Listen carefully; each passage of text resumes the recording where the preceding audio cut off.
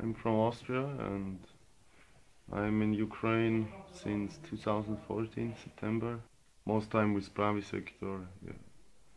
The war in Syria and Iraq against ISIS was fighting with the Kurds. I know there's many people from other countries, many from Europe, America we have there. Chechens, you know, which got fucked up by Russia.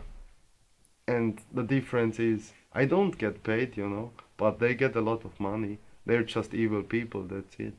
They don't have the idea like we. They just come and do their job for money. Mercenary. We are not mercenaries. We are volunteers.